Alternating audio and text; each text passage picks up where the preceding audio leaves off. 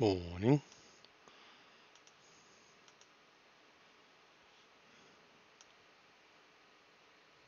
Although, given my tardiness, I could almost say good afternoon. Goodness me, that was a close run thing.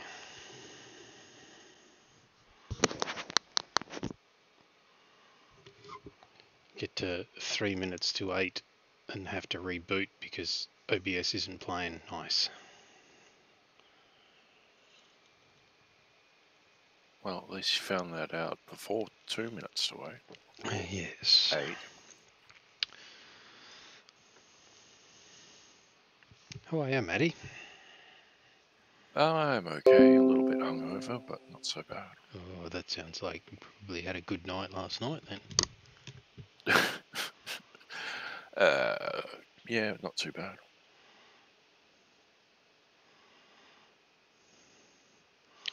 See, I wake up every day feeling hungover. It doesn't involve alcohol. I wake up most mornings feeling like I've been beaten with a sack of doorknobs.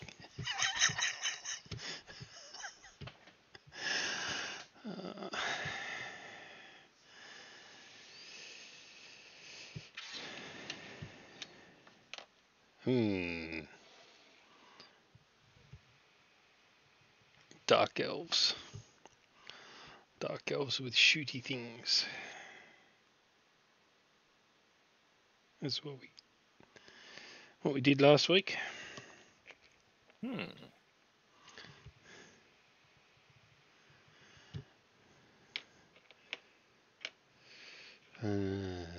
So today's catastrophe. I can't even think straight. Today's catastrophe is some barbarians. You don't normally associate elves and barbarians. No, they're not So, really associated. Only in the order of things to do. I have a certain schedule for blog posts, and I need miniatures painted for pictures for the blog posts, and barbarians are coming up very quickly. And if anybody was paying attention, Dark Elves happened last weekend. I was paying attention.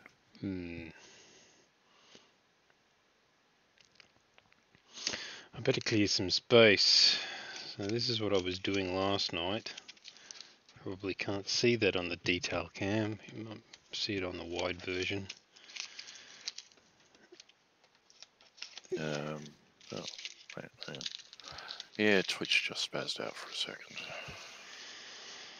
I see you're peeling tape off something.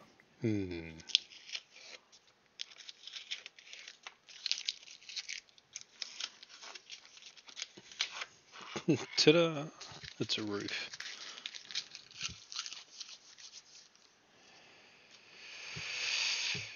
A roof.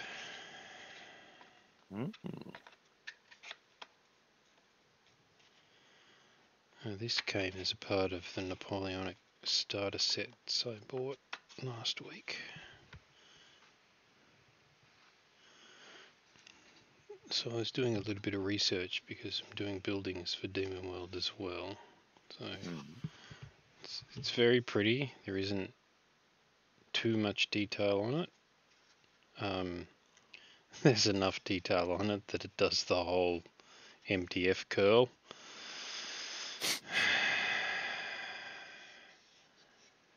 It's an interesting problem because you've got sides like this. They're long and they're thin. Well, the roof panels are an even better example. They're long and they're thin, and they've got a lot of detail cuts in them. So because you end up with relief cuts on one side and a solid on the other side, they go like a banana because they go towards the relief cut. So, which is why it was taped down. I get that. Yeah. I suppose it wouldn't work if you did detail on both sides. No. Your registration is right through. Yeah, well, no, because you can tune the laser cutter not to do that. But registration issues are a big problem. You know, if you're trying to get something down to a fraction of a millimeter, you'd want to have a very, very good indexing system. And even then, you know, depending on the quality of your laser cutter, you end up with step loss on the stepper motors, and you know, you end up with a couple of steps out and things just don't work anymore. Fair enough.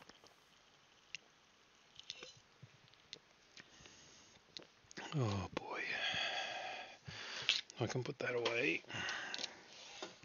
Yeah, well, you drained that one fairly quickly. No. It looked like it went down for savouring.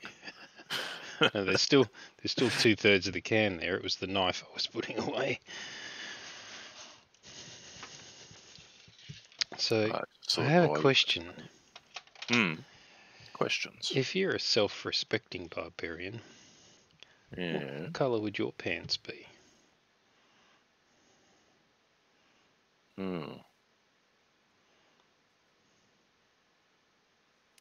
Tired old Deadpool joke about wearing the brown pants, and that guy knows why.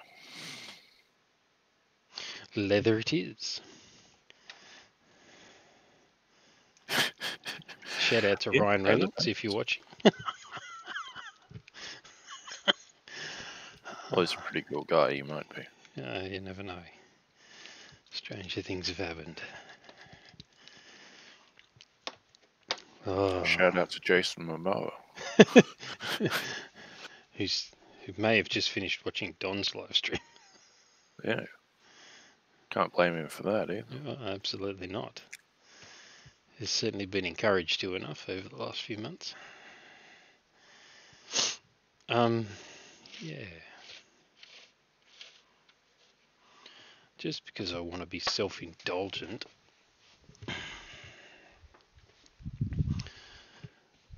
I'll show some of the other stuff that I painted. Because I have to go to the right cabinet now, because I've moved everything. Yeah, well, you can't really show off your new cabinet shelves on stream, can you? No. Unless you're just going to ruin your setup. I can't do that, sadly. Right.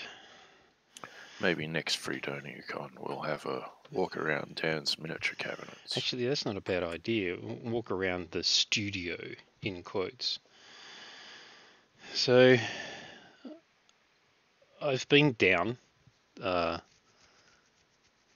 most of the week, pretty low, and so I took a break and I painted something else.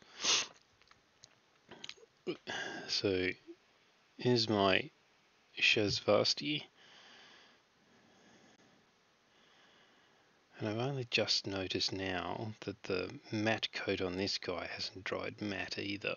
I had real trouble with this guy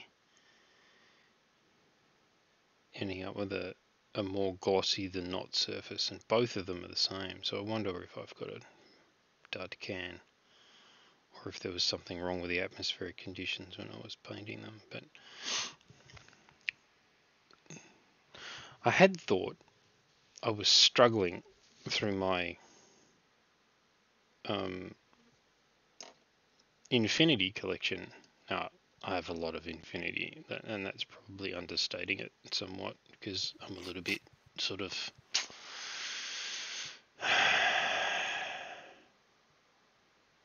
out of control, maybe, when it comes to that. I would have put it like you like Infinity.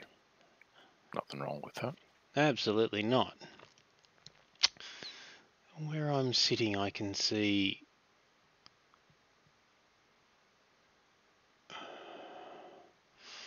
in the range of 40 boxes,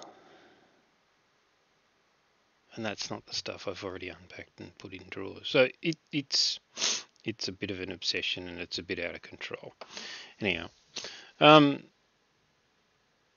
I was shuffling everything around, putting the new shelves in the cabinets, I did a quick count of how many Infinity miniatures I've painted. I'm up over 50, so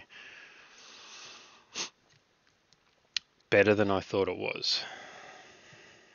So are they a 28 or a 32? They're a 28. Okay. And they're a fine 28. They are extremely detailed. But there are, well, you know the difference between fine 28 and heroic 28? Oh, heroic 28 is 32. Sort of, but it's more that the proportions are heroic, right? Ye oldie, Right. ye oldie Space Marine versus a Chesvasti, and you can see, the height is right, but the Terminator's about 8 feet wide. Yeah, gotcha. So their heads and legs and everything are really bulky, Chunky. chunky. Which fits with the lore of the Space Marines in general, and Absolutely. Terminators especially. But these Terminators are not the Primaris Terminators, so they whacked I've an never extra seen one foot of on those. those. Yeah, well, that's because they wanted to bump the whole thing up to 32 for some reason. Yeah. So that they could sell more miniatures. Yeah. That's it. So I'm very pleased with how the cabinets came out. I did manage to get them finished last night. I've gone from 16 shelves to 33 shelves. Everything that is painted is now in them, which means I have a little bit more room in my black cabinets for partially done projects, which is a good thing. The nice painted things go in the white cabinets. The unnice, unpainted things go in the black cabinets. That's right. There's a binary joke in there somewhere. There is, absolutely. There is another cabinet in the room that currently contains a couple of ship models and some Lego cars, and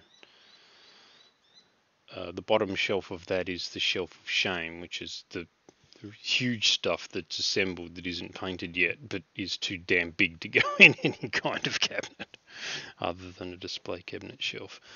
Things like Bane blades, Lehman Russes. Well, yeah, those are reasonable sized. Yeah. The Lehman Russes will go in the black cabinet. They're not that big. Like, I've actually got a Tau Skyray. What's the alternate build to the Skyray? The Hammerhead. I've got a Tau Hammerhead in one of the drawers, so some of them do have a fair capacity. I want to start that army at some point, like start painting it. And I've got probably an entire recon force assembled, just none of it's painted. Well, interesting exercise. Go on, sorry. Daub on some contrast paints and away you go. Yeah. Yeah, a lot of airbrushing is going to get involved in that, just to do it quickly.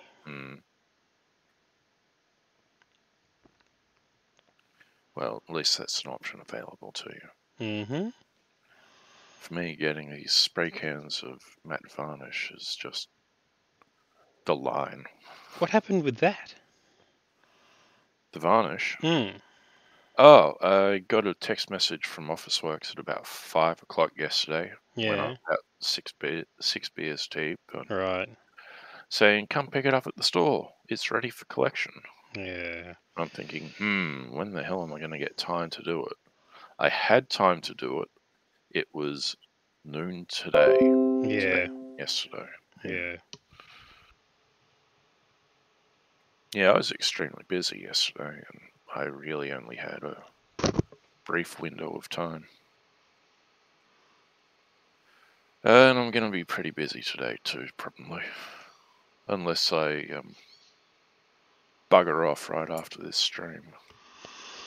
Which I suppose I could.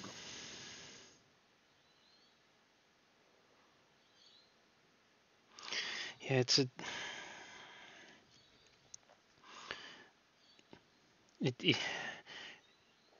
You're describing something that I remember from, past lives when not having personal transport meant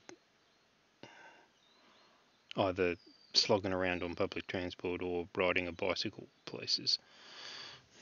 So I know what you're talking about. It's been a long time ago. Tend to forget when you've got 5 different vehicles at your disposal that other people struggle to get around. Yeah, look, for me, it's not going to be that bad. I mean, I can even save myself a 20-minute walk. There'll be a bus that comes along at the top of my street at 56 minutes after this stream is scheduled to finish. There you go. So that'll be time to put on, I don't know, pants. Clothes. I'm wearing pants. Might even put on leather pants. Yoldy barbarian, you. Yeah, well, I'm just as an open secret, I'm not a great one for wearing shirts. Right. Yeah, so So hang on. No, does that involve bare chest or does it involve t-shirts? Bare chest. Right. Okay. Like I would go around in public with, stripped to the waist if it was socially acceptable. Right. Despite the fact that I'm a BFF. Mm.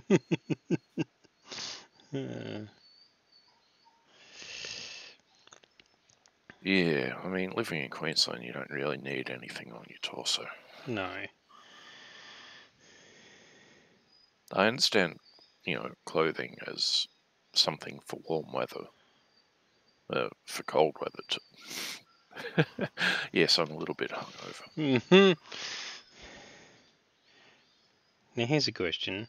These ones aren't wearing pants. They're wearing kilts. Well, it's a what looks like a robe. It's more than a loincloth. It is. And no, it's a complete robe, but there's a sash on the robe. Toga. Yeah, maybe. So, if you're a self-respecting barbarian wearing a toga, is that an oxymoron? Yeah, Roman barbarians wearing togas. Yeah. Well, wait, no, that was Caligula's palace. What colour would your toga be? Some of the names Thains that I painted were like that, and I decided that the chest and the sash were one thing, and then everything at the waist and below was a kilt. Right. So I painted them separate colours from at the waist. Right. Because the sash is often worn with a kilt, and blah blah blah blah. Yeah. And they are heavily Celtic inspired. Those ones. Yeah. Well, these are Thain. Yeah, I thought obviously. I mean, there are human barbarians in other armies. But, yeah. Yeah.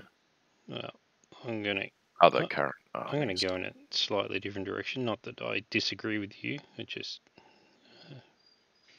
Well, yeah. I mean, you're entitled. Being artistically difficult, or different, or both. White togas with purple sashes. Yeah. Do you know what? I've absolutely overdone the purple of late. Even Joe noted. She said, "You're painting a lot of things purple lately. Is there a reason for that?" Yeah, you're sick of yellow. She's sick of yellow. Yeah, that's what I... Yeah. And it was that. It was like, yes, dear, I'm trying to impress you so that you take some notice of what I'm doing. Not sure how well that went down. Never mind. Well, women are hard to impress sometimes. Particularly when they're putting up with you. She puts up with an awful lot of period. Bullshit, I can tell you. Yeah, I wasn't going to say that exactly, but having to live with me in down weeks where I'm just bouncing along the bloody ground on the bottom, tripping over my bottom lip most of the time, That's no fun. It's just no fun at all. It's no fun for me. It can't possibly be fun for anybody else.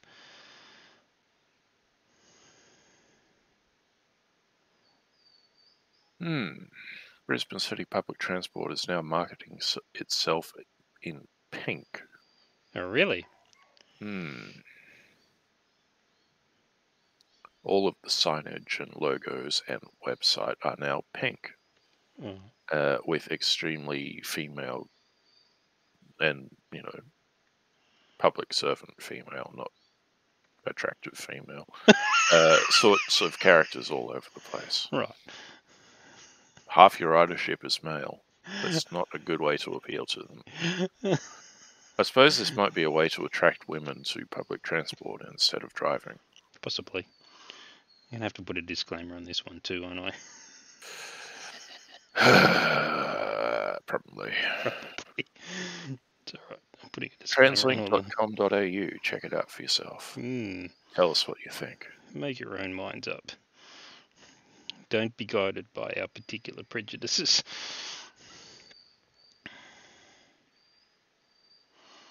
I just thought it might be a one-off thing, like there was some kind of special, I don't know, event, International Year of the Woman or something like that they decided to change the colours for, but no, they're changing the colour of everything. Right. I think, in the fairness of diversity, that there are probably a fair number of females out there who don't like that shade of pink. It's a very, very girly pink. Yeah, well, And you're right, there are a lot out there who don't. There's girls and there are girls. Well, even, feminine girls as well. Some just don't like pink. And being of a motorcycling persuasion, I know a lot of the females in the motorcycling world don't. There are some that do. Like getting motorcycles wrapped in hot pink is a thing, but beautiful thing about a wrap is that it doesn't destroy the surface underneath it. So if you get sick of it, you can just take the wrap off and put another one on. Not a bad idea. Don't like the colour of your bike? Put a wrap on it.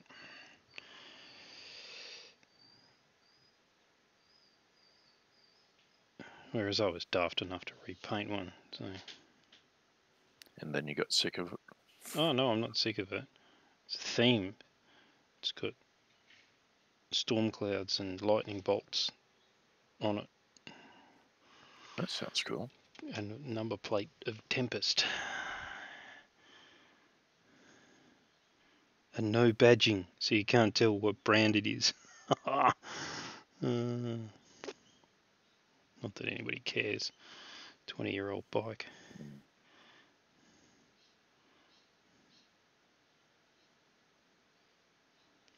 I care. Looks good. Did you paint it yourself, though? I did. Wow, there you go. Stripped it back to bare metal. Bought Chinese fairings because I couldn't afford Kawasaki fairings. No, literally, there was a fourfold price difference. Yeah, I totally understand that. Yeah. In fact, it might have even been fivefold. Anyhow, so a cheap set of Chinese fairings. I have all of the originals. They're just not in very good shape. The bike had had a couple of accidents. And what a drama that was, because I buffed them to put a key on the surface. So, they had a clear coat over the top. They were painted black. They had a clear coat over the top, and I buffed that back so that I could get a key, so that, and I sprayed them the black that I wanted, because I needed to spray a tank and a few other things, and I wanted it colour matched, and they were slightly different blacks. And the black fried up like eggs on a griddle, because there was a chemical reaction between something underneath the clear coat and the paint that I was using, and it just the whole thing went crazy paving. And I took a panel down to the paint shop, and I said, what on earth? And he's looking at that, scratching his head, going, yeah, there's something underneath the clear coat that this paint that you're using doesn't like, so you're going to have to put a barrier on. So 3 coats of barrier, then 2 coats of undercoat. It's like it was a process.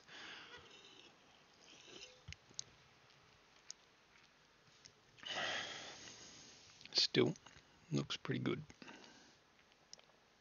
Oh, I was just thinking you might have filled all those cracks in the paint with, light blue ink wash and. Oh yeah. Oh, The problem with it is that when it went crazy paving, like the surface did this. yeah, I figured. So I had to sand them back, like Yeah. 400 grit back, then 800 grit, then barrier coat, then yeah, it was like I was expecting it to take me a week, and it took 4. So that was the other thing. It was winter, it was cold, and so I went Yeah. down to Bunnings and I bought a couple of those 2400 watt outdoor lamps. Yeah. Bought 2 of those so that I had, heat going into the area, and you turn that on to warm all of the air up and it was in the workshop back in the house in Emerald, and get the workshop, temperature up to 20 or 22 degrees, and then spray, let all that cook off and dry and all that kind of stuff, and then polish it back the next day. The next power bill was really hilarious.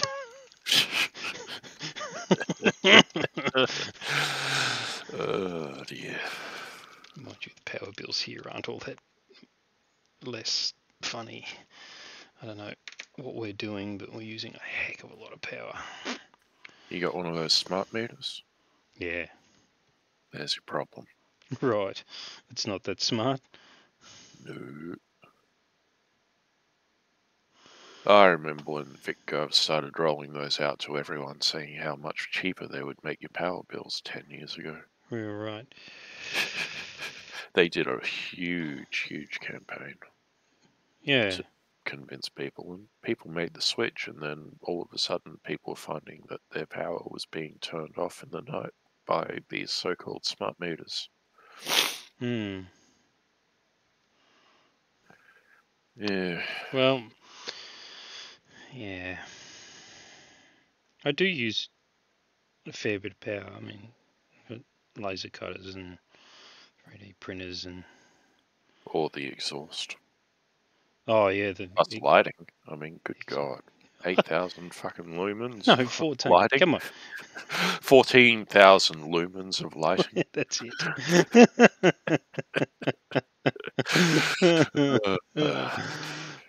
Is it? Is it in fact 14?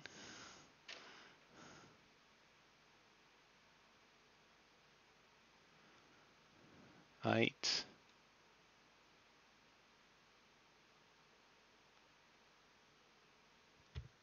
16. What's 16 times 750? Don't know. No, it's not. It's not 14,000, but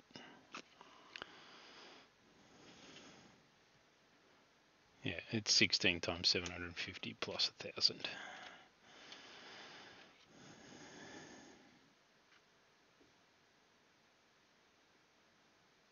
It doesn't matter. It's a lot. 13,000. There you go. 13,000 lumens. I should have been able to work that out in my head quick enough, but hungover. Hmm.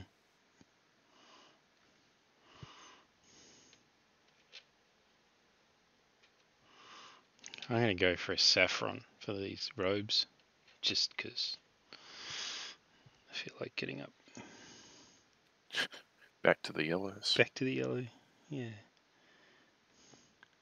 I think that would actually look pretty good. One of those guy, one of those little guys in the orange robes, just burst into flames. I watched a Robin Williams special the other night. It was very, very entertaining and deeply, deeply distressing. He did the sad clown pretty well. What a magnificent individual. I didn't find out until the end that he was suffering from a degenerative disease that was taking everything off him. So. Yeah, well, Bruce Willis has recently hung up the boots. Yeah? So to speak. He's suffering from aphasia. He's finding it really, really hard. So he's just the other day said, you know what, no more movies. Right. Medical reasons, I just can't do it anymore. And Phil Collins has hung up the microphone, so... I didn't hear that. End of an era. Yeah, they played their last concert. Well.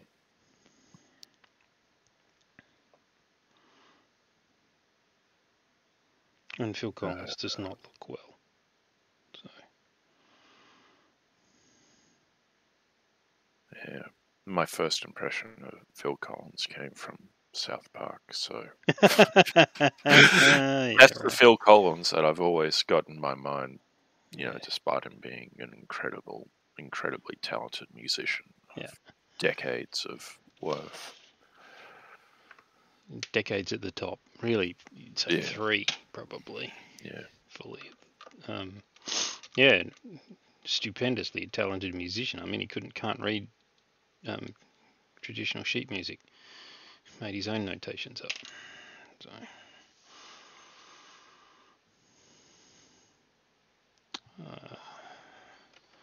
Saffron. Every time I think of that word, I think Yosef Bridge. There's an obscure reference. No, I've heard that. I've heard that reference. I just can't remember what it's from. It's Firefly. Oh, yeah, okay. Yes, I remember now. Yeah, Yolanda, Saffron, Bridget.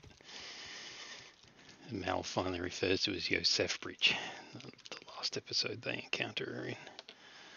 Yeah. Yes, extremely attractive. You're going to a very special hell.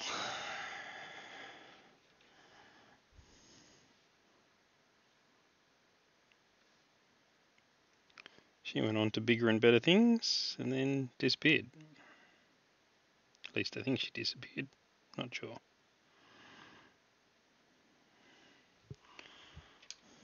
Well, back to Canada. Back to Canada.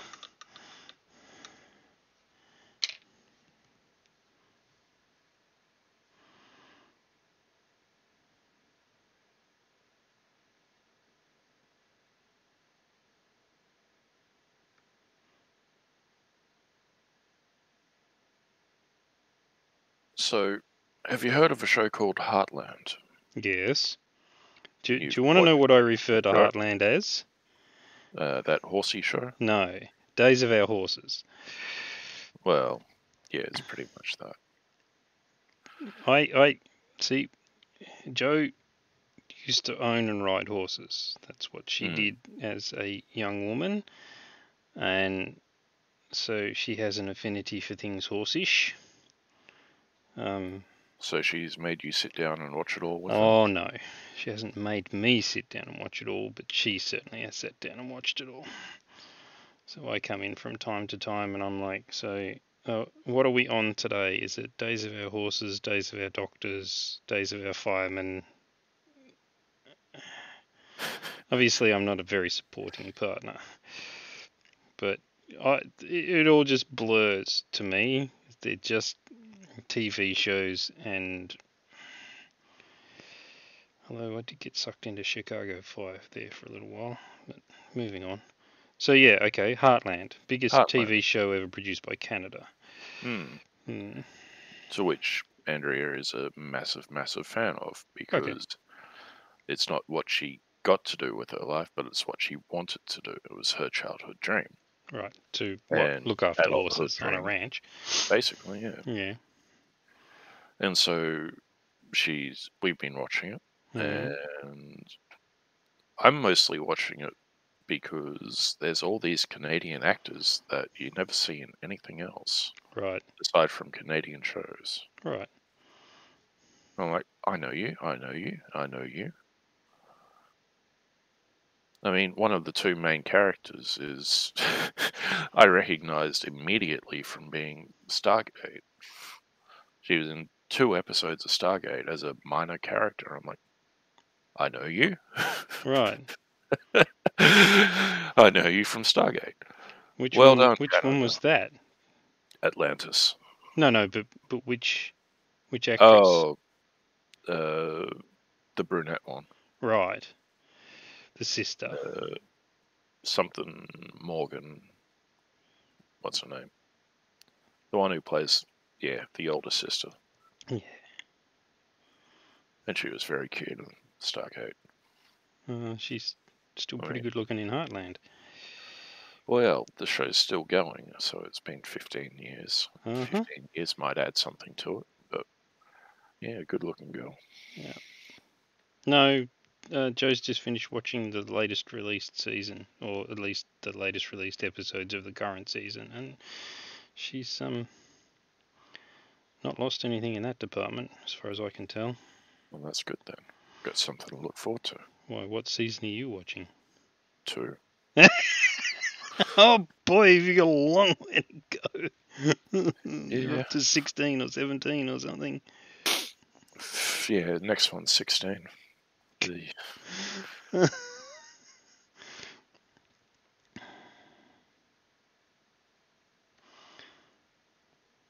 So yeah, I've probably seen 3 or 4 episodes of Heartland.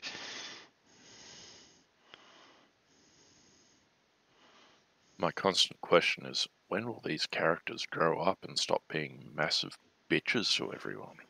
Yeah, spoiler alert. They don't. They don't.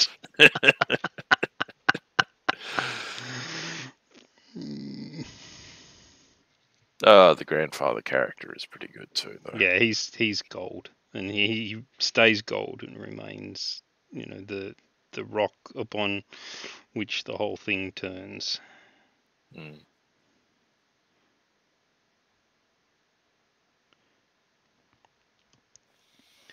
Yep.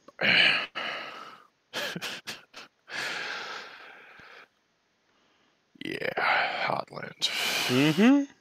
These things we do for women.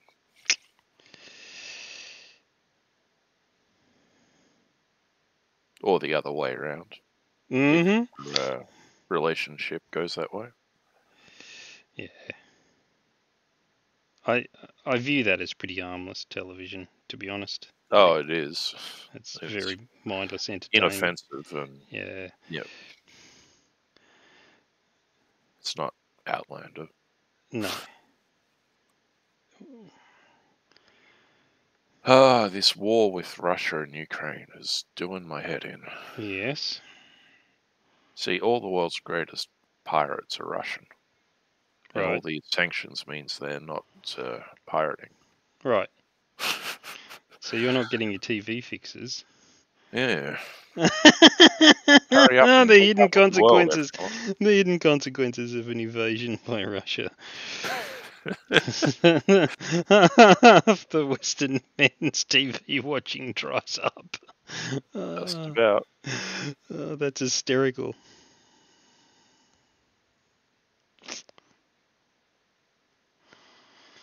I was standing in the shower this morning wondering, because I haven't heard anything about it for days, but... Yeah, well, watched the Channel 10 news last night, because one of the guys I was drinking with wanted to, he was yelling at the TV, show us what's going on with the war. I need to know, blah, blah, blah, blah, blah. He got really worked up about it. And they had one story for about 2 minutes. And it was a retread of Zelensky talking to the Australian Parliament. Right. And he's like, seriously, what's going on in the war? And then he got angry and threw the remote across the room. Right. Which is fine, because it was his house. Okay. I thought you were going to... The end of that story was when they chucked him out of the pub. No.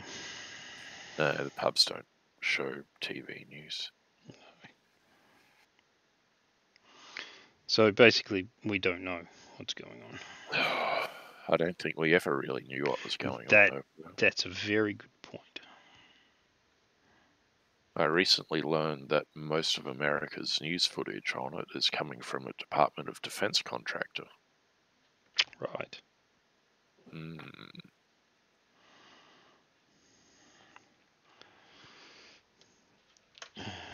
Everybody else is getting their feeds directly off Ukrainian cell phones. Yeah. And some of that's pretty fun too. Yeah, the problem with that Blokes is with RPGs yelling, "Welcome to Ukraine." And yeah, all that kind of stuff.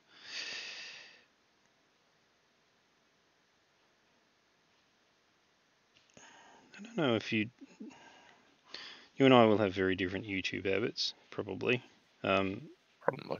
I follow a guy who goes by the chosen moniker of the Chieftain. His name is Nicholas Moran. He's a lieutenant colonel now, I believe, in the US military.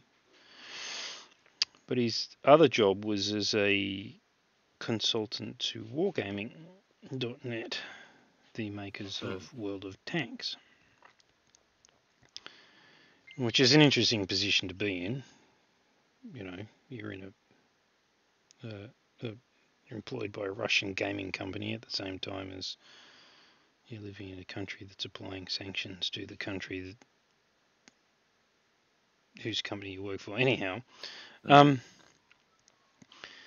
he provides a voice of reason, I believe, because he takes a very measured approach to these sorts of things. And he said, basically, TLDR was, you don't really know what's going on. You know, I can recut this footage to show many, many different things. So if you see footage that purports to be something, just be a little bit skeptical about it.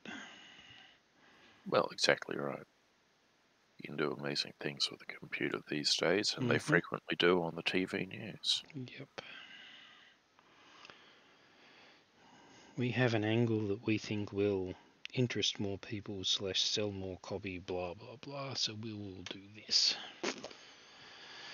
Yeah. Anyhow. If you're a self-respecting barbarian, what colour would your hair be? Oh, red. Red. Well, ginger. I tend to mix up my hair colours. Yeah, I tend to put a base colour down and then use different washes to give different effects.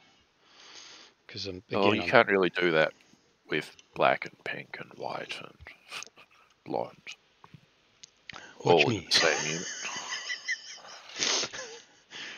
Or is your base colour going to be white and then you just put the appropriate contrast paint on? Yeah.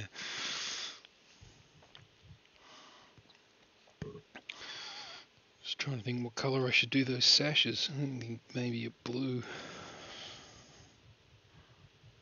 Blue and gold's a classic colour combination. It is.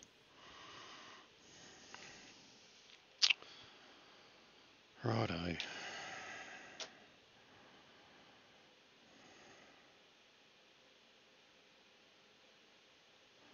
So these are regular old Thain warriors, aren't they? They are. I got a packet of those somewhere here. It's like he's straight out of Whitesnake, though.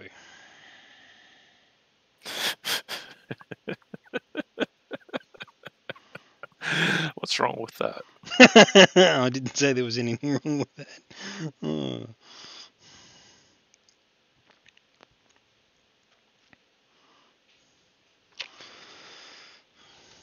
Bleached bone.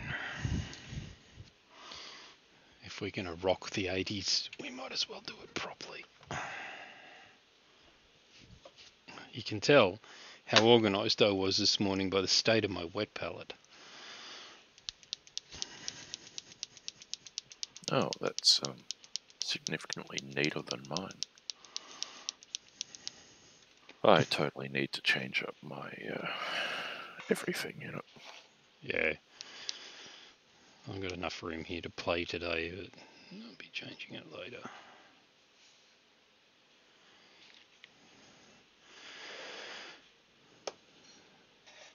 So did you play a little bit more with those speed paints, or did you give up in disgust? Well, I haven't given up in disgust, but I have, well, I spent most of yesterday drinking, so I've done as much as I would have liked. Speed painting of a different kind. No, none of that, fortunately. I did redo the... So, for anyone who's listening, Army Painter speed paints, they're good. They go on out of the bottle pretty good. But they have this tendency to reactivate. Not dry well, and even an hour or 2 hours or more. 3 weeks in some cases, allegedly. Allegedly. Yeah. They'll start running and blurring if you try to do anything else to them. And I found that with some skeletons that I was painting. I like the bone colour, the pallid bone. It's very good. And High Lord Grey looked pretty good on weapons as well. But I went to put a wash over them, and it started lifting the paint off with amazing speed. It was ridiculous. So I took a little bit of water and I just gently brushed them back and washed all the paint off with the brush and refused to touch them until I reprimed them, and then I painted them again. And the 4 that I did this to, it took about as long to brush the paint off as it did to put it back on. It's very, very quick to put on. Like, quicker than contrast paints, I reckon. Yeah. And the results turn up much quicker. So I was thinking about it. Thinking about the fact that you live in a generally more humid environment than I do. Oh, yes. So I'm wondering if there's not a residual amount of moisture in that paint which made it reactivate so much more readily. Because there's a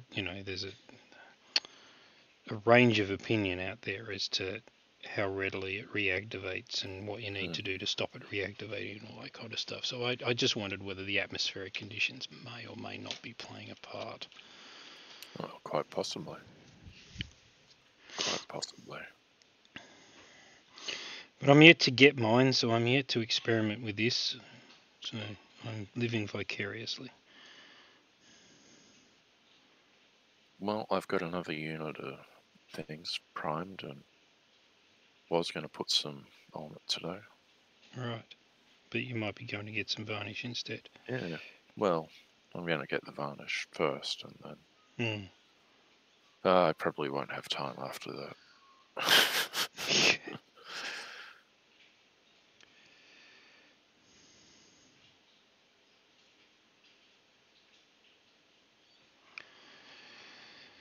Can you hear the sizzle of cooking bacon?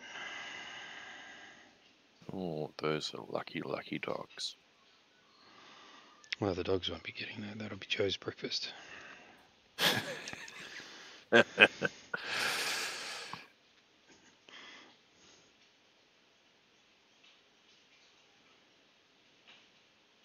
Yeah, I kind of wouldn't mind some breakfast. but it's not going to happen.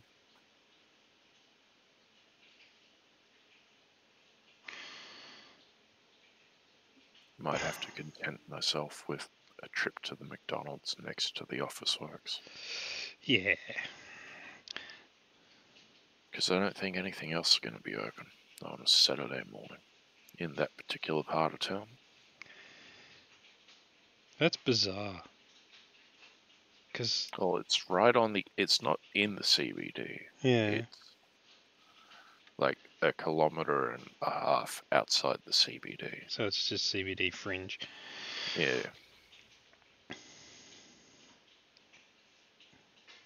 It's hard to fathom that when I live in a place where on a Saturday morning everything is open. Like, there's no difference between a weekday and a Saturday morning.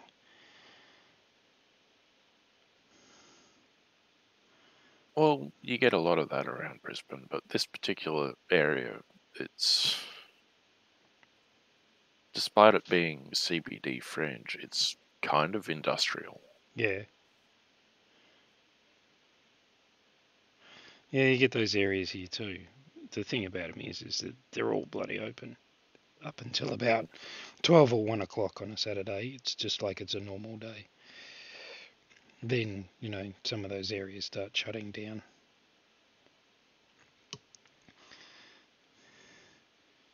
So what you're describing, excuse me, hang on. What you're describing cigarettes. Is Sunday down here.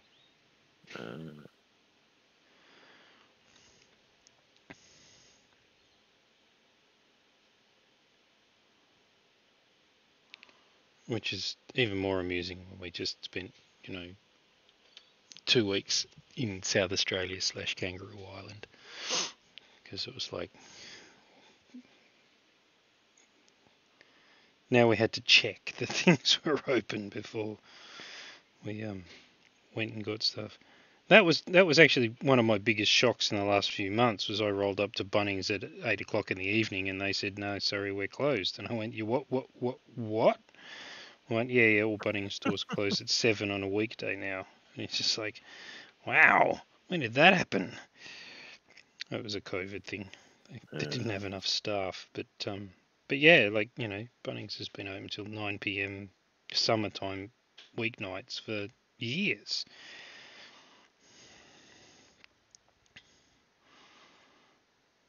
I'm not sure they're open that late up here. I wonder. Well, they're only open until 7 down here too. So, office works do 7 till 7. Bunnings were doing, on a weekday, Bunnings were doing 6 a.m. till 9 p.m.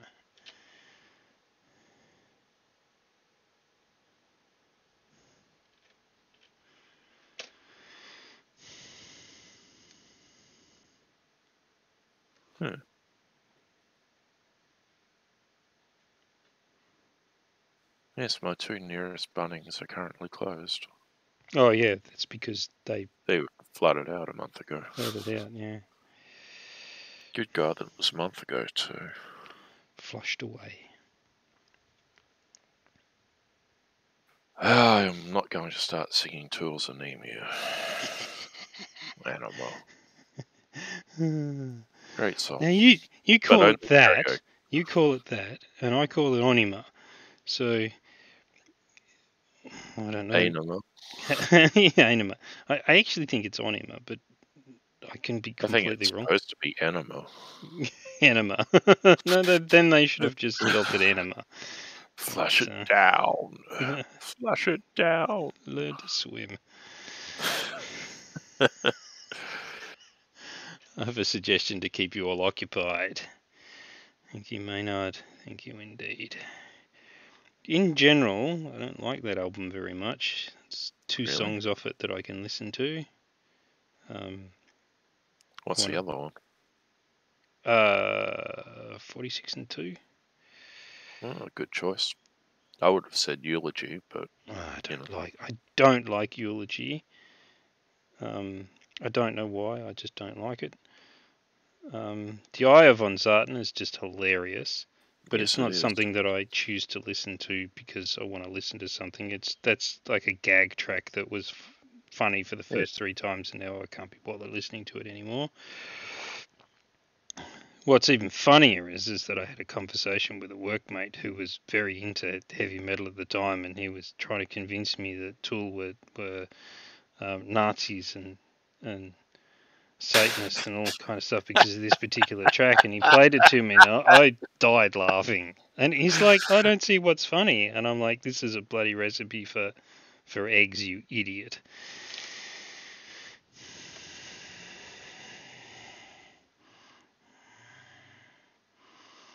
Yep.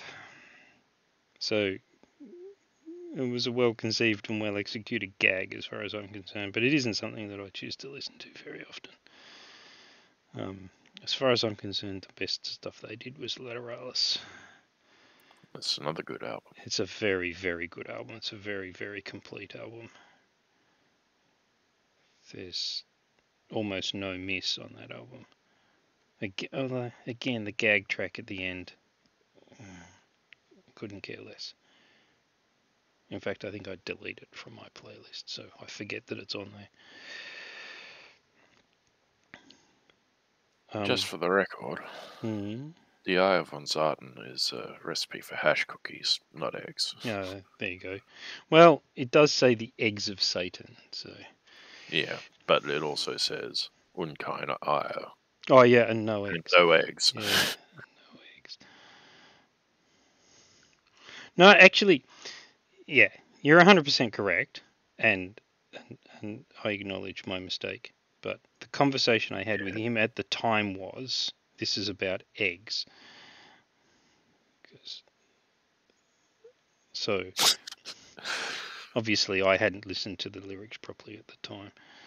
But, yeah. Nicht sprechen Sie Deutsch. Yeah. Well, this is the thing, right? You do a track like that in a foreign language, and people make assumptions. Although interestingly, just like Rammstein. Oh yeah. They're pop songs dressed up in heavy metal.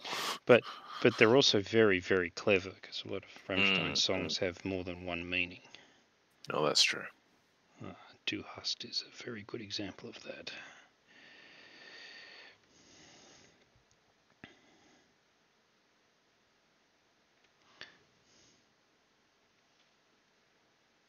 I should get those albums out again at some point. Which ones? Oh, the first couple of Rammstein ones. They've just released a new one. It's called Zeit. Well, I admit it's been about 20 years since I've listened to them with any regularity. Right, okay. Or, at all. Yeah, I was on a Rammstein kick for a very, very long time. Yeah, for me it was called high school.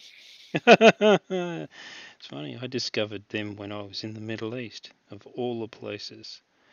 Well, that was about the same time then. 2002. Yeah, I had just finished high school. Yeah. So, roughly the same amount of time then. Yeah. And they've done some wonderful stuff since. But, yeah.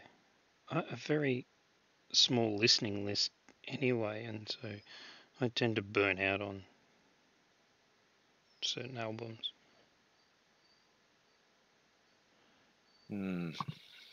I've only got one album on my phone at the moment, and that's the only thing I'm listening to any music on. And it's been there for, oh god, what are the dates there? It was 2018, I guess 4 years now. Right. And it's a bloody good album. Which one? Metric's Fantasies. Right. I don't know it. Metric is one of those wonderful bands that no one outside of Canada has ever heard of. Right. And then they did the soundtrack for Steven Universe or something. And then people started liking one song because they're Steven Universe fans. I'm like, But they're one of those bands that have been around forever, and yeah, it's all very good. It'd be like me. It'd be like me with Kidney Thieves. I'll take your word on that because I've never heard of them. Right. It's the Unless same we're thing. talking about what's going on in bathtubs full of ice. I think that's maybe where they got the name from, because it was sort of around about the turn of the century when they put that act together, and they ran for a solid 10 or 12 years, and then they sort of went and did other stuff. But Free Dominguez is working on a new album at the moment, but COVID is obviously slowing everything down. So one of the things that I was just listening to, a random sort of a thing being suggested by Spotify when I was sitting in that cramped little room in the little flat in Ringwood when we were in transition between previous house and this house. And one track played, and I'm like, my ears pricked up and went, "Ooh, what's that?" And went back and listened to it a couple of times, and then went back and listened to it a couple more times, and then went, "This is really good," and went searching for the artist. And one of the things that really interested me was that on a couple of the tracks, her vocals resemble Kate Bush. And back in the day, I adored Kate Bush. Don't blame you. It got me hooked, and so there's a playlist on Spotify that's got a fair degree of their stuff in it, and I will listen to that on random from time to time while I'm walking around the suburbs, towing the dogs, or by myself. Yeah. I've got Cloud Bursting stuck in my head. Great song. Yes. Shout out to Donald Sutherland. All the big shout outs here today. Absolutely. Actually, I'd forgotten that he was in that film clip till I saw it again not that long ago. It's like, oh yeah, I remember. She had the short hair and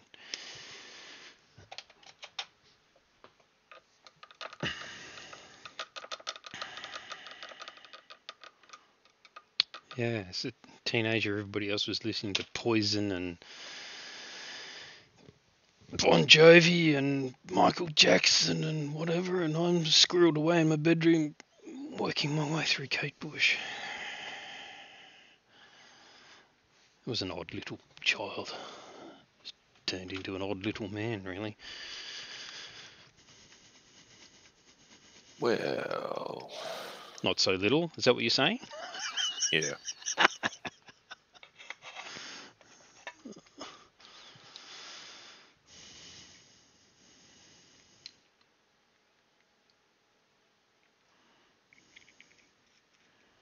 Had really eclectical, possibly even still, but maybe not. Maybe I'm over-crediting myself. You've got Rammstein backed up by Metallica, backed up by Tool, backed up by Kate Bush, backed up by Green Clearwater Revival, backed up by... Gee, there was a bit of Michael Bublé there for a little while, but I sort of grew out of that. Just strange shit. Well, I wouldn't say any of those are strange in combination, or... Well, aside from Bublé, but... Bublé, Nora Jones... No, that's fine. Yeah. Nora Jones.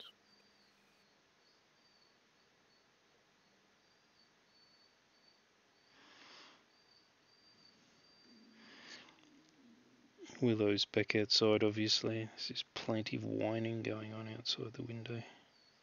Well, I can't hear a single bit of it. Oh, aren't you lucky?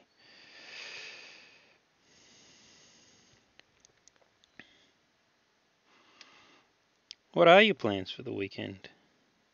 Well, after ducking off to office works, I'll probably get back just in time to go out with Andrea, and then that'll be today done. Yeah. And then Sunday, I plan on not doing very much. I might do some painting. There you go. Well, that's definitely what I have planned. Right. And then Monday will probably be the same. And Tuesday, Wednesday, Thursday, Friday. Right. I haven't mentioned it to you because we haven't had a chat since then, but last Tuesday, my boss decided to publicly humiliate me in a mass text message. Really? To all the staff. So I'm just taking some time off instead of me saying, you know what, I don't need your job, go to hell. Right. So you've just taken some time off. Was there a reason for this humiliation, or was it just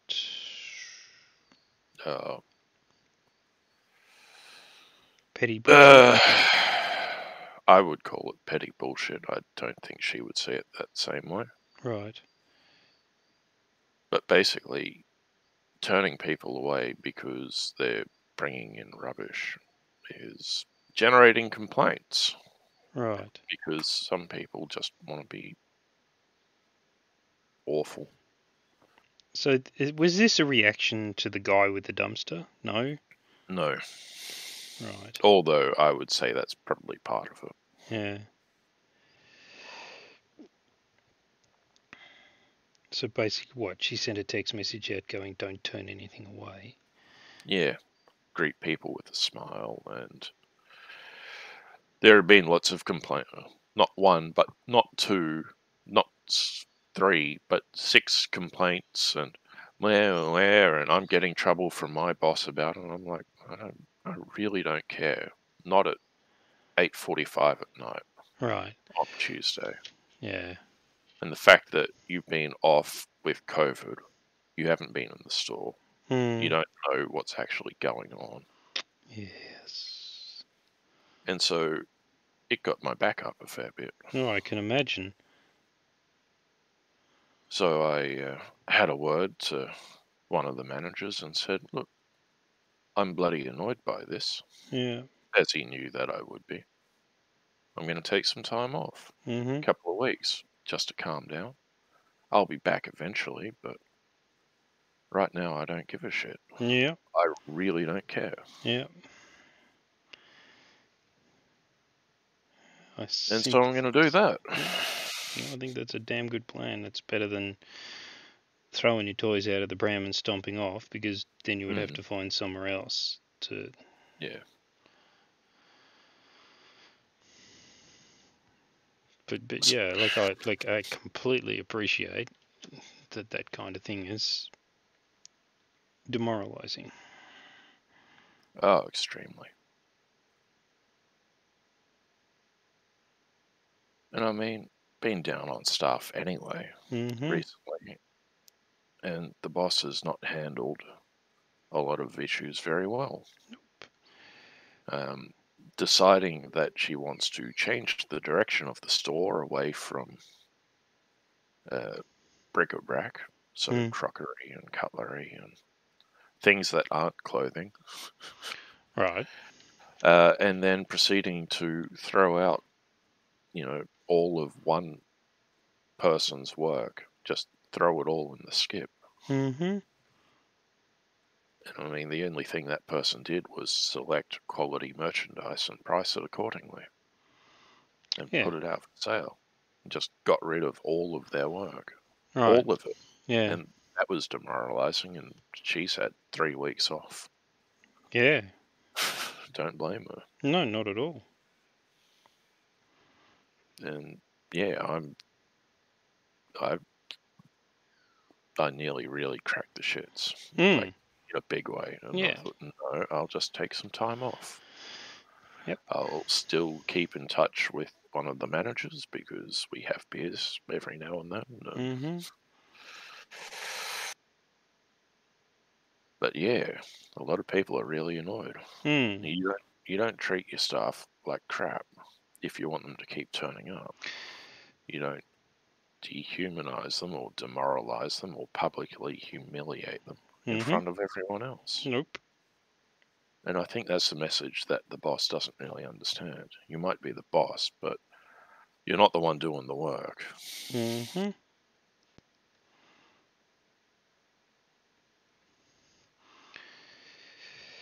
So I understand that it's been a minor disaster there the last couple of days without me. So I think I'm going to give them a couple of weeks where I'm just not there, and they can learn a lesson about why you should turn away rubbish instead of just accepting it. Yeah. And then hopefully you'll end up in a position where you are appreciated.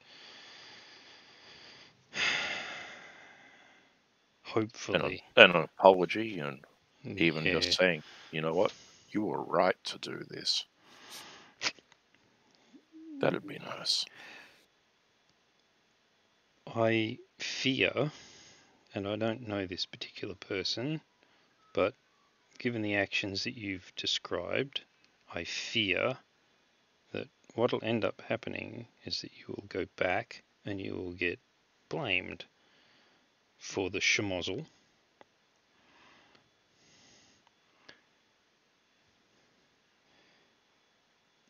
So, well, you can't very well blame me for taking stuff that I wasn't there for. No, this is true, but you know, the fact that everybody else will struggle because you're not there, and obviously you contribute to the running of the place significantly, those struggles and complaints will get dropped at your feet. Well, I've got 2 words to say to that. Yes. Keep on trucking. I've got 4 other words as well. I don't need you, you need me. Okay, that was 5 words, whatever. Well, you know, off by 1 error. But yeah, like, it sounds to me like she's been promoted to the level of incompetence, which is a natural thing. The funny thing about the way these op shops work is that everyone who shows up to work has got their own little special interest area and special thing that they only want to do. Yeah. And it's very, very hard to get someone who's willing to sift crap. Yeah. And I mean, that's not what I started off doing there. I started off doing online orders, the online web store. Right. And it was only because they had literally no one else that I got thrown into the back room, and I found I had a talent for it. For dealing with people. And for dealing with the problems of other people, because, God. most people there, if they've got a problem, they come to me, be it as a customer or as another staff member with a problem. Because the management is extremely hard to get hold of during the working day. Right. They're either busy trying to run an online web store and failing, or they're having a girls' talk, yak, yak, yak, or they're so busy run off their feet trying to cover everyone else that, you know, there's no time for them. And so as the biggest person there, most people come to me with their problems. Oh, can you do this? Can you sort out this problem? Here, answer the phone. I've got this person on the phone who's got no idea what's going on and they need help. Yeah. Etc., etc. And so yeah. Couple of weeks away from the place will make them appreciate me, I think. Yeah, I hope. I hope it works out that way. You know. Yeah. And if it doesn't, it's a very good indicator that it's not a place to be. Exactly. What I think is really, really funny about the timing of it is that the only other big bloke there finished Right. on the same day that the boss decided to publicly humiliate me. Mm. And we're mates, and we also have beers together. Yeah. And he's not the volunteering type. He was only there because he was forced to be. Yeah. He was a born shovel leaner. Ah, yeah, righto. Yeah. So if they think that they're going to be able to transfer another person into that position, well, all they've got left are 60-year-old ladies. Good luck with the couches.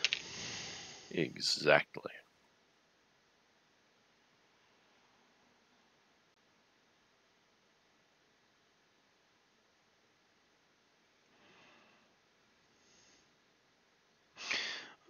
It's interesting. Some months ago, there was an article came round in an email work about how the more successful people in life are the ones that are able to say no. I've been very good at saying no. Not that successful. No. Well, obviously there's degrees and qualifications involved in all of that. Course. But that ability. This is one of my primary complaints with where I'm working at the moment is that my particular section of the organisation has no ability to say no. They say yes to everybody and fail everybody because we don't have the capacity to do what we've said yes to do.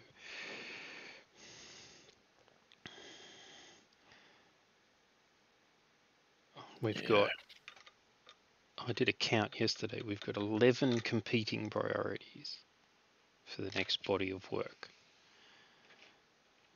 And we've got 4 people to do the implementation. So at least you could figure from that at least 7 of those aren't going to get done.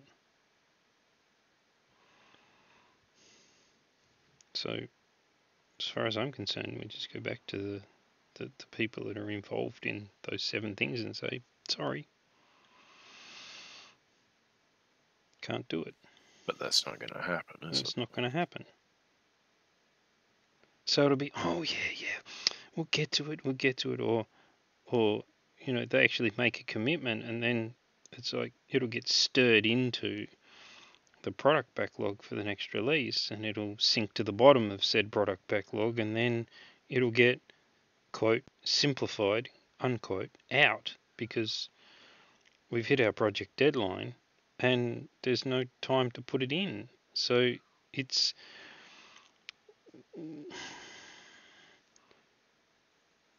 they're not saying no, but they're not going to get it either. And my problem with that is that if you set expectations with somebody, the worst thing that you can do is to break that expectation. So what you need to do is you need to set the expectation of what is the most likely outcome, which is, sorry, we're not going to get around to this. Because if you tell them up front, we're not going to get to it, then they can make different plans. Or a negotiation can go on and a priority can be changed. But they don't do that. They just say, yeah, we'll get to it. Maybe.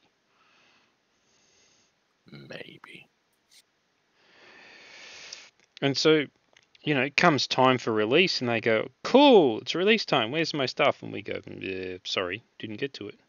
They're pissed off because the expectation is that they're going to get it. And they don't. Whereas if the expectation was, well, they're not going to get it because these people are too busy, then they make different plans and, things move on.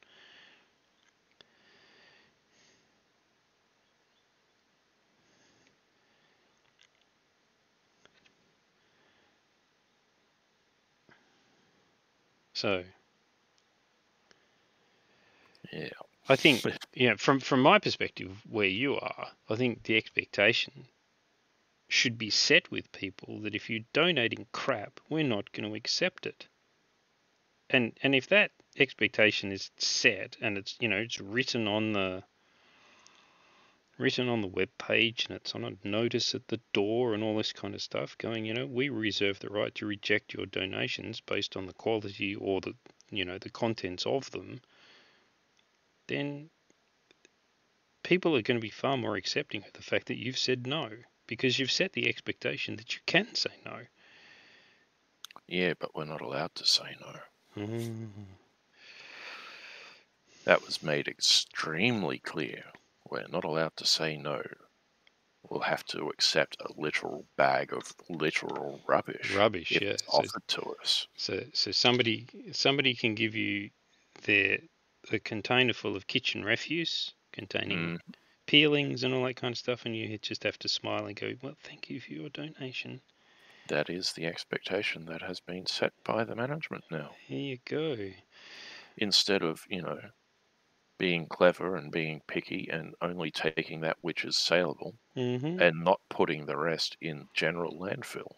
Yes. Or even offering an alternate charity to go to because they're more willing to take shit. Because they directly aid people who directly need it instead of, affluent people from the rich suburbs coming in looking for a bargain and trying to make themselves feel like they're doing something good. Because that is the store's general clientele. It's 60+ affluent white women, doctors' wives, from the rich suburbs just on the other side of the river from the store. Yeah. And a good half of the store's floor space is dedicated to rich people clothes. Yeah. And a quarter of the store is dedicated to regular people clothes. Floor space wise and clothes racks wise, it's literally half of the store is dedicated to boutique stuff, expensive brands, nice looking stuff for affluent, wealthy, white women who have got nothing better to do during their day. Yeah.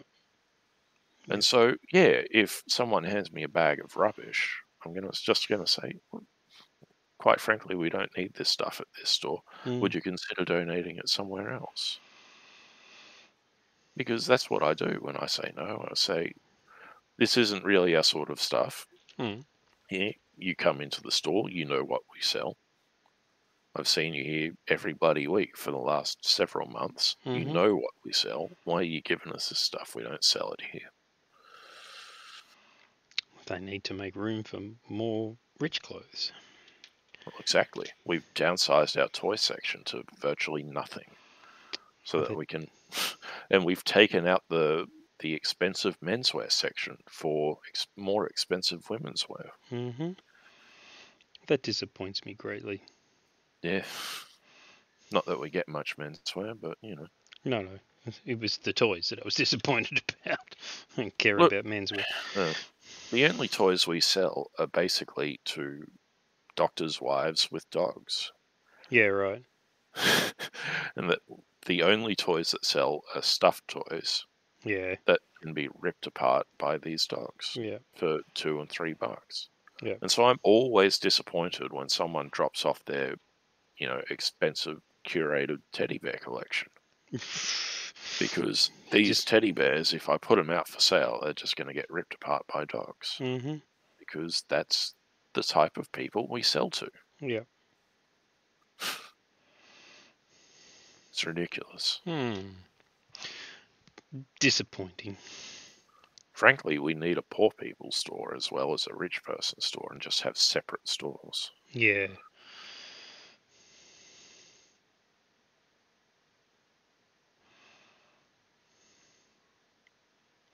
There's an uncomfortable degree of hypocrisy going on there, isn't there?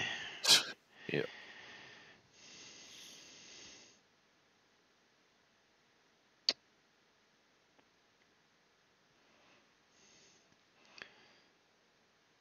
What was that comment we made the other night about faith-based activities? Yep. Moving on. I've already having to write one disclaimer. Hey, I wear pink shirts from time to time. Oh, yeah. I am pink, therefore my opinion doesn't count.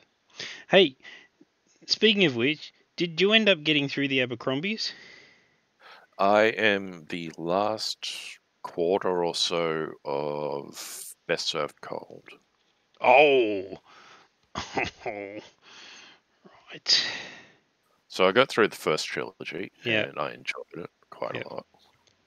And I'm enjoying Best Served Cold. Yep. I didn't think that I would enjoy Best Served Cold from the way it started off, Yeah. but, friendly. I like friendly. Yeah, absolutely. I like Practical Frost as well. Like, they're basically the same character, except one is mute and the other isn't. Yeah. 432. Yep. So if Absolutely. they keep putting characters like that in, then I'm going to enjoy the rest of the books. Yeah. I like the Mikado character. The one that made me really uncomfortable was the trajectory of Call Shivers. That was like, oh boy, this is not going well. Well, spoilers, that's what happens when you get your eye burnt out. And he keeps turning up, so it's good fun. I'm not going to say when and where, but it's good fun. Does he become another Bloody Nine? No. Because he seems like he was going that way in one of his last bits of action that I read. Actually, he does turn out to be not a very nice fellow, but it's okay because it's relatable. You understand why he's not a very nice fellow. But yeah, there's some classic dialogue in that. So what's after Best Served Cold is the Heroes? the heroes. Yeah.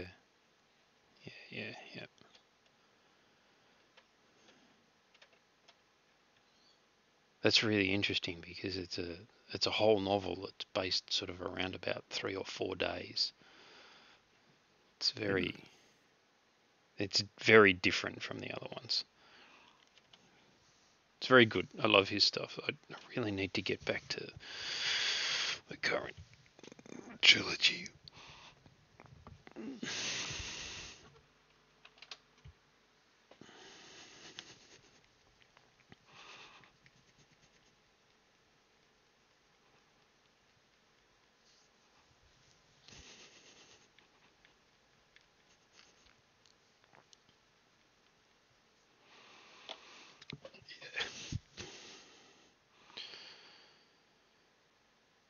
Right.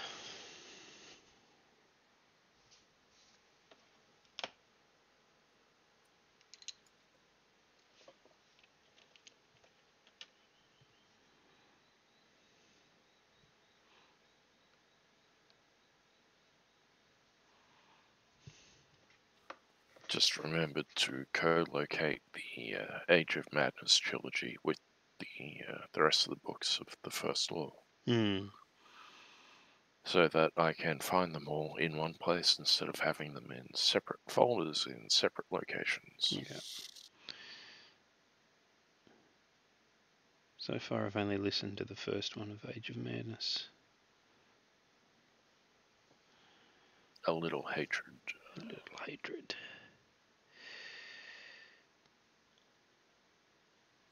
The blurb with the back of The Trouble with Peace, the second one, spoiled kind of the end of the third book for me. I was like, Sandan Glockter has a daughter. I wonder who that could have been with. Oh, wait a minute, he's going to end up with Artie West. Oh, look, here he is proposing marriage to Artie West after Giselle becomes king. Mm-hmm. Sorry for spoilers, not sorry. If you're listening to this, you should have listened to these books already or read them. They've been out for a decade.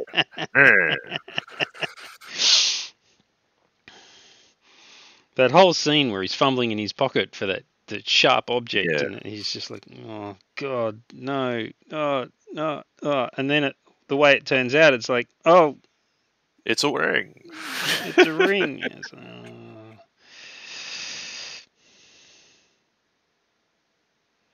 Oh, and the follow-up conversation with the Lord Chamberlain. Yeah. I told you to deal with that woman. I did deal with her. Mm-hmm. She's my wife. No, you obviously caught my comment on the photo you posted to the Facebook group. I did. Jab, jab. Jab, jab.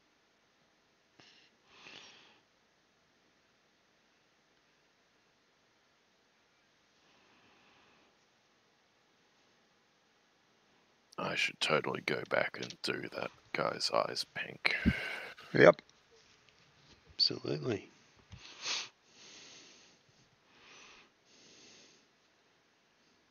But then it brings me back to South Park and Pink Eye and.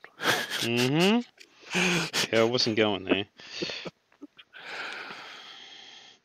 What started all of this was you said pink shirt, and the first thing that leapt into my head was Pharaoh Maljin.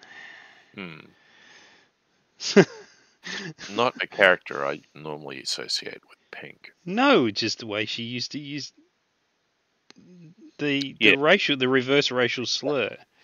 Yeah. Yeah.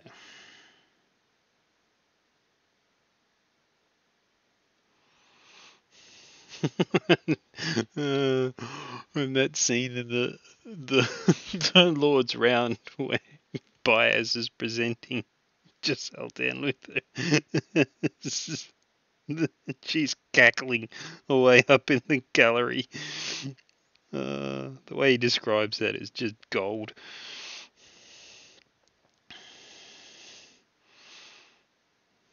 There's some very, very funny moments in that trilogy. And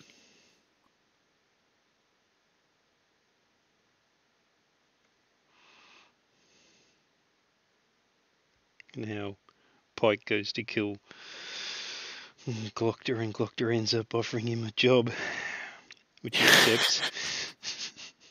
Would you like a job?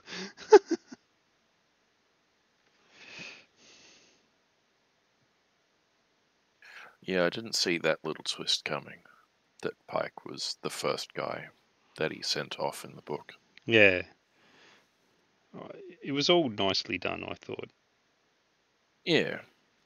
I mean, when Pike got in bed with, yeah. Like, when Pike got into bed with bloody West. Yeah. He made it sound as though he'd been there for years and years and years, not 6 months. Mm. And so that's why I wasn't expecting it. That might just be my faulty memory, but. Oh no, yeah. It absolutely came as a surprise to me the first time I read it. It's like, oh. I wonder how much, foreshadowing, like how much of those twists were planned out that far ahead. I don't know. Yeah. Because, anyway.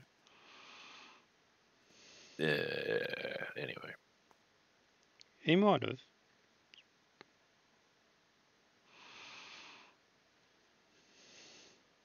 What I really enjoyed was the fact that he actually painted the all-powerful wizard as the all-powerful wizard. It's like, he isn't there for benevolent reasons. He isn't there for anybody else. He's there because he's a power-hungry maniac, and he's making sure that he's consolidating his power.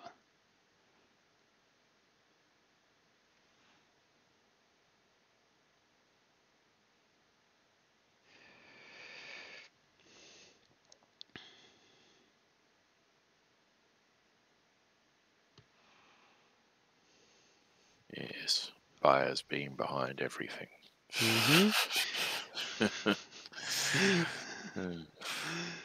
The banking house of Valentin Bulk.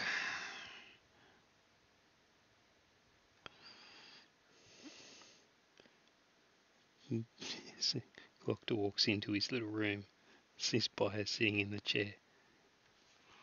Am I in the presence of Valent or Bulk?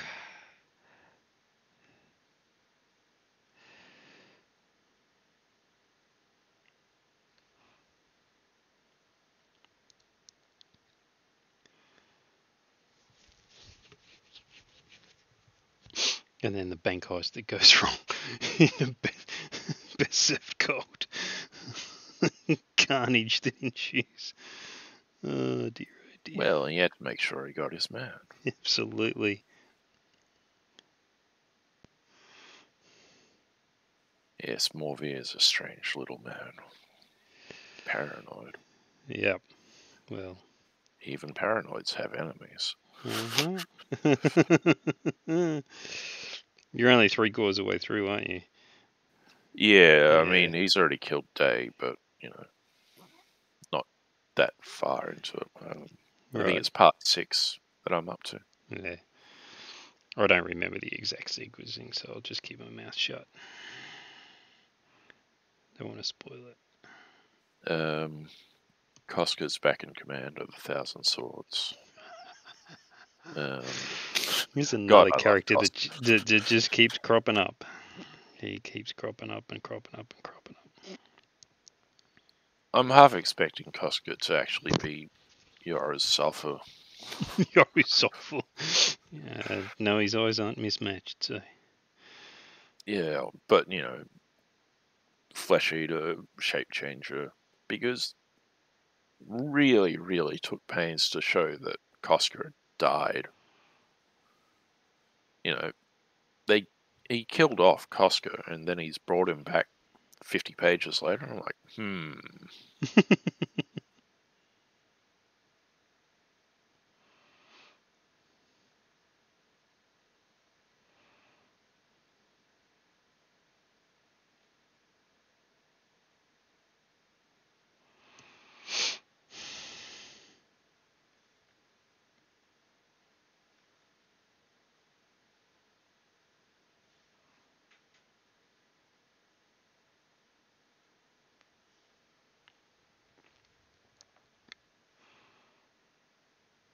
Yes, thank you again for the recommendation.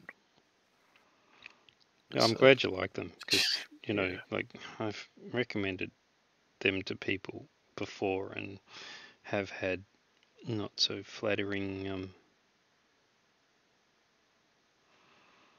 responses, so I can see how they wouldn't be everybody's cup of tea. True enough. A story where the torturer is the hero? Yes, it's that moral ambiguity, I think, that actually makes them. Yeah, I mean, it'd be boring if it was standard good versus evil stuff. Mm-hmm.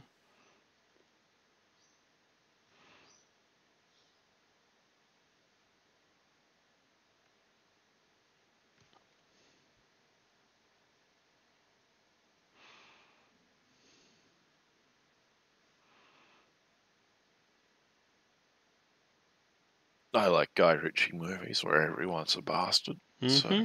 So, that's my sort of twist. I don't need heroes. I like it when everyone is a bastard. I like it. Yeah, I like it when everybody's a flawed character.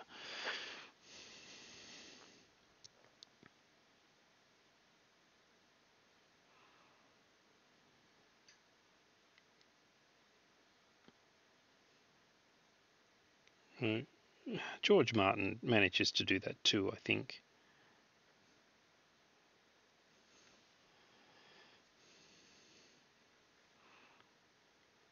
Yeah, I don't think I'll ever pick up those books or ever get back to that particular show. I don't think he's ever going to finish it, so Too busy making money writing video games now. Yeah. There's plenty of distractions. Too busy making money off TV shows with his name on it. What was really hilarious was that Become Tom Clancy. he started writing the novels as an antidote to the fact that he was writing TV scripts. I didn't actually know that. Yeah, he's been a screenwriter forever. He's done all sorts of stuff, Twilight Zone and Beauty and the Beast, and like lots and lots and lots and lots of stuff. He's been a writer his entire life, and he wanted to write something where he could get away with it from the constraints of a 45-minute episode or a 30-minute episode or whatever, right? So he set out to write something that couldn't possibly be filmed for television. Which ended up one of the biggest TV shows in history. So, just goes to show. Speaking of things that have been written that can't be filmed in television, have you tried your hand at the Foundation TV series? No, not yet. All right. I had mixed reports about it. So.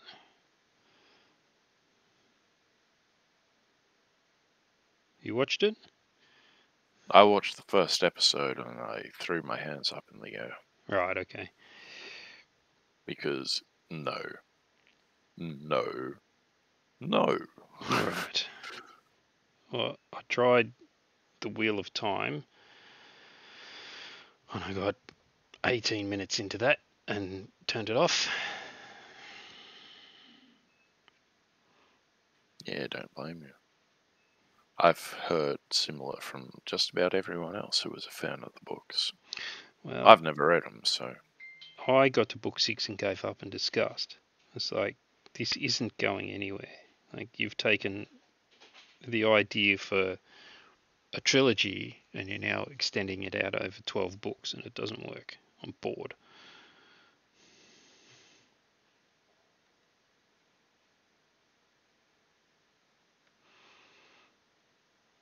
You know, and there's something to be said for characters who are conflicted and, you know, ambiguous as far as their intentions are concerned and, you know, their moral pathways and all that kind of stuff. I like characters like that.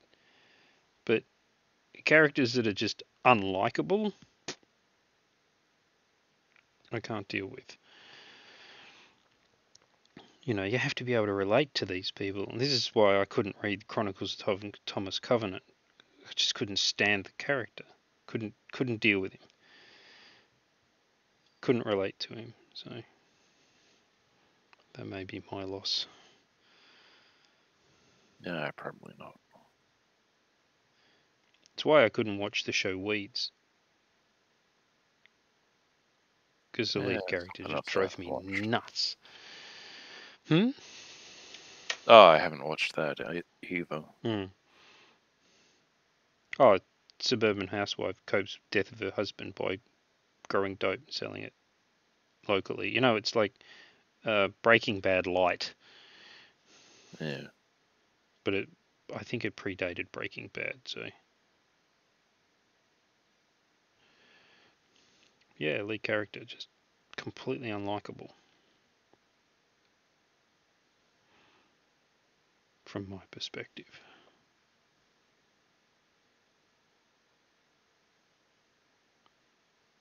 I think that's fair enough. If you're going to want to wrap yourself up in a TV show, you might as well enjoy it. Mm-hmm.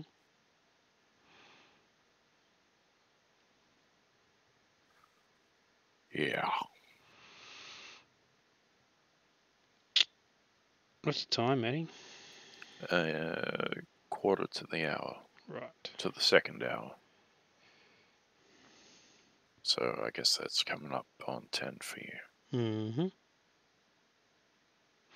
Is it Sunday that you change your times again? Tonight. Yeah. Tonight, yeah. So next live stream will actually be 8 o'clock for you, as opposed to 7. Sleeping in. Ah, the joys of time zones.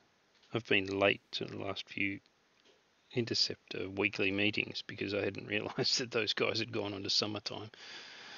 Yeah, well, that was a problem I had with recording this week as well. They didn't tell me that they'd gone on to summertime. Right. My 10 o'clock was 9 o'clock, and I was happening to be doing grocery shopping. Right. A message came through, "Hey, where are you? Are we doing this today?" And I said, "Yeah, you're early." You're really early? No. Oh, have you changed your times again, like silly people? Mm-hmm. Yeah. Thanks for letting me know.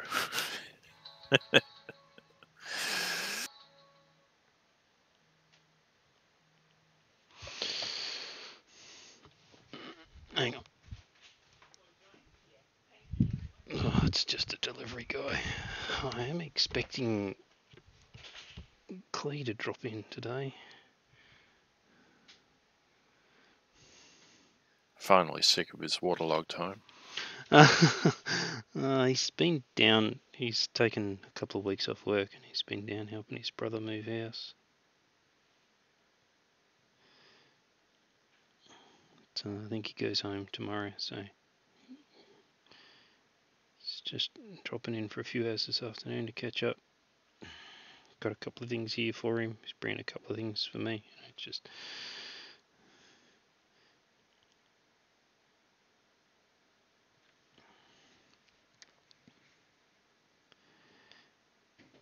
Well, that'd be good. Say good day to him for me. I will.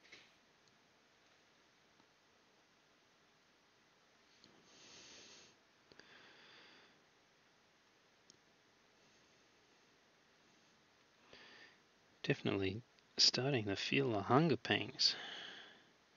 Yeah, me too. I haven't had any visitors today at all in the chat, have we? Not today. Not today. Were you expecting someone? No. Not really. If this only ever stays a sort of a hangout between you, me, and a couple of other random droppers from time to time, I'm okay with that. Fair enough. I'm okay with it too. I was watching a podcast guy streaming on Twitch, was doing an interview with another miniature painter, and they were talking about Twitch, and they were talking about the stress of Twitch and different things that happen on Twitch, and I'm like, wow, none of that's ever happened to me. None of it's ever likely to happen to me. They were talking about how every now and again somebody with a set of followers in a Twitch stream, when their Twitch stream finishes, they encourage everybody that's watching that Twitch stream to switch to a different Twitch stream. I think they use the term raid, whereas all of a sudden, you're doing something on Twitch and all of a sudden 100 people drop into the channel. It's like, well, that's never likely to happen to me.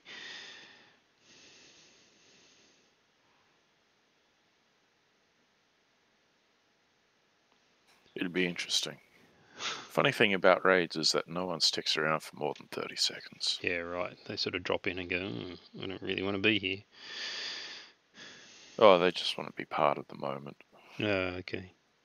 Flash mob. Basically, that's what it is. Flash mob. Mm. As opposed to a flesh mob, which is an entirely non-safe for discussion subject. Ooh, yeah. Good fun, though. Take your word for it.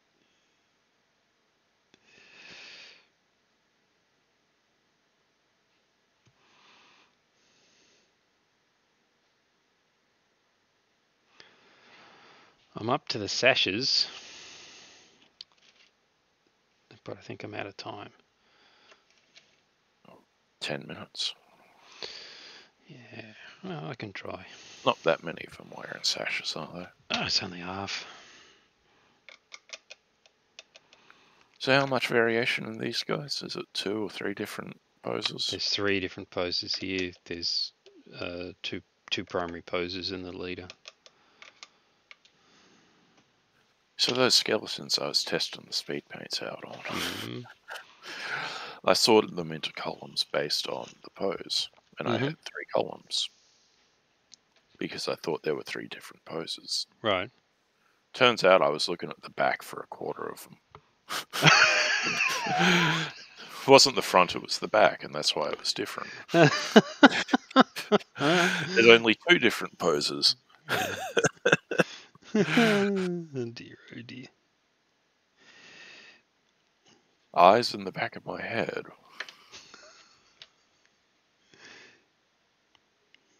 Well, if you've got a hole in the back of your skull as a skeleton, technically, I don't know. How many of those have I missed? Damn. Not going to get to sashes. Too busy fixing up things I've missed. Fair enough.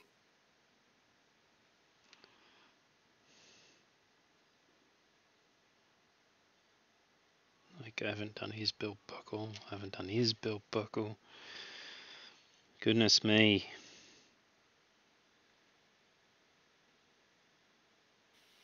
Yeah, I was a bit like that with these skeletons. Oh, look, I missed a hand. I missed a hand. I missed a finger. I missed a hand. Which is annoying with those speed paints because they do dry out fairly quickly. Yeah, it sounds to me like dropping them on a wet pallet's the right thing to do. Well, apparently they go right through wet pallets. Yeah, really? Yeah, that could be bad. They recommend hard pallets. Okay. And so I've got these old paint mixing trays. Yeah. That are rusty steel.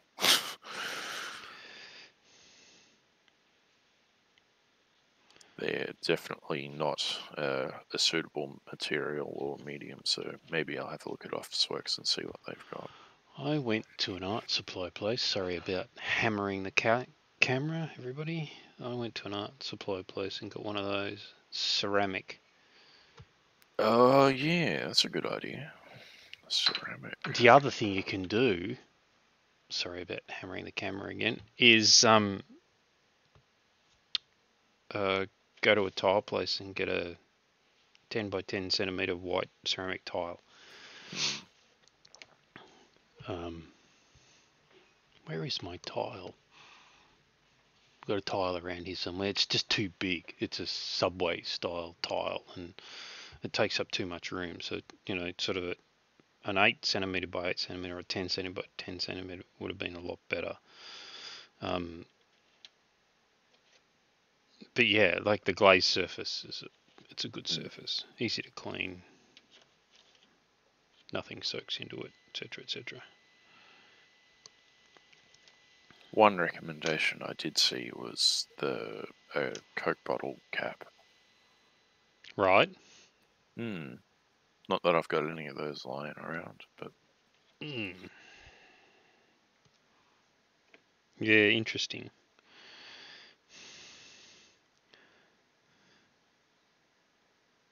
yeah, I'm still enthused for the speed paints, despite that reactivation setback. But yeah, a bit of caution, I think. How long does this spray varnish take to dry? Well, depending on atmospheric conditions, somewhere between 20 and 40 seconds. And that's to a point where I could go over it with highlights. Oh yeah. Oh yeah. Oh yeah. Yeah. That's not too bad.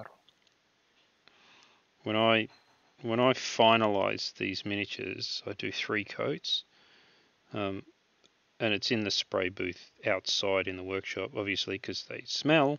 Yeah, I haven't really considered a place where it would be okay for me to spray because there's not really a place where it's okay for me to spray here. Right.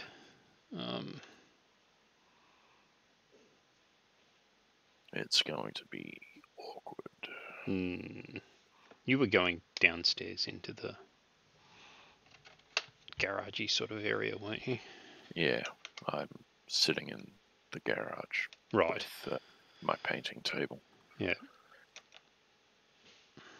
The thing about, well, okay, the fumes from those varnishes are not as obnoxious as the fumes from the rattle can paints you get from Bunnings. It's not that bad, but they definitely do have an odor. So it's not acrylic. It's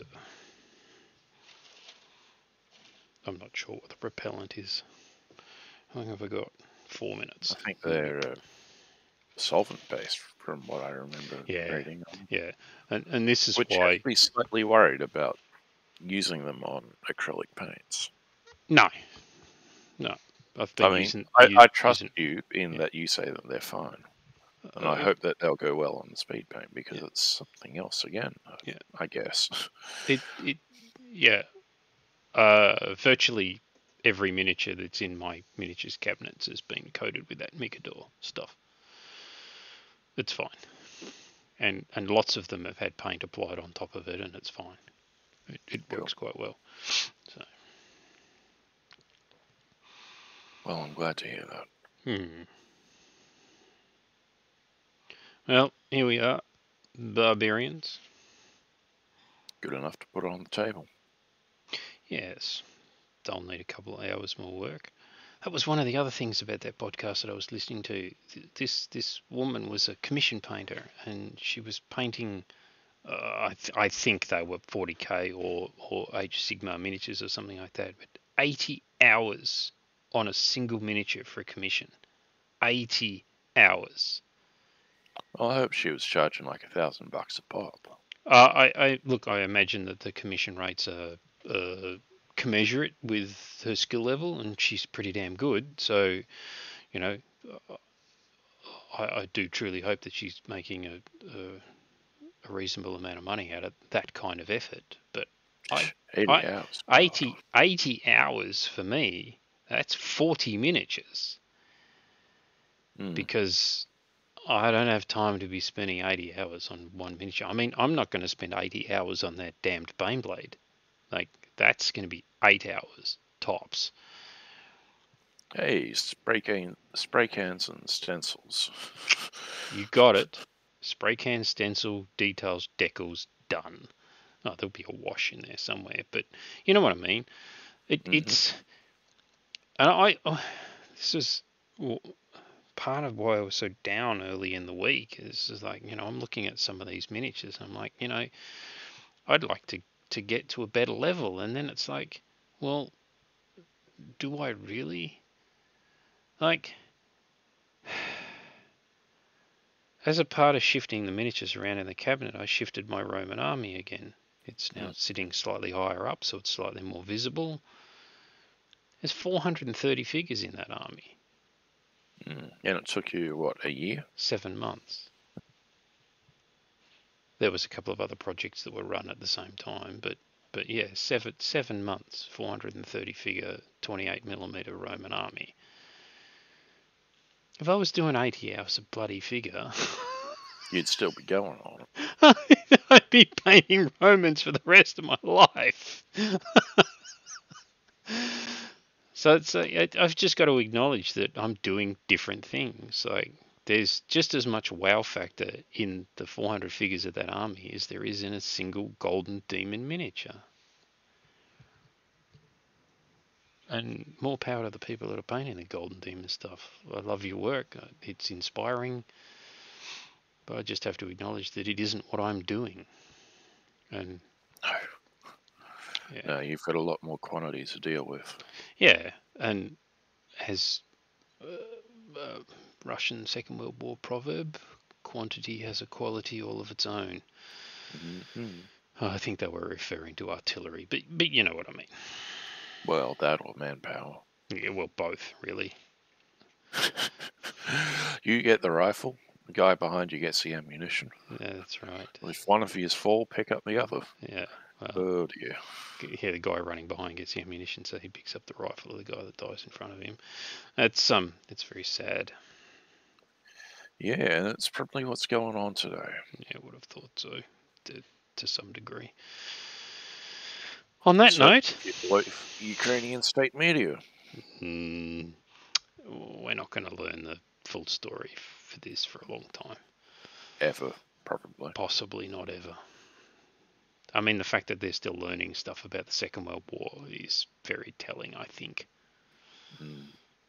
You know, a war that was cast as very black and white turned out not so funny.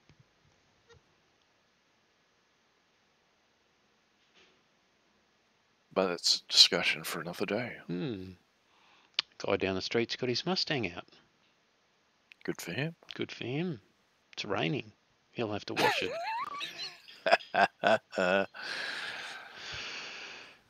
Have a damn fine weekend, Matty. Same to you, Dan. Enjoy everything that comes your way. Yes. Even if you can't. I shall try. Good stuff. Talk to you soon. Thanks, everyone. Thank you. See you later.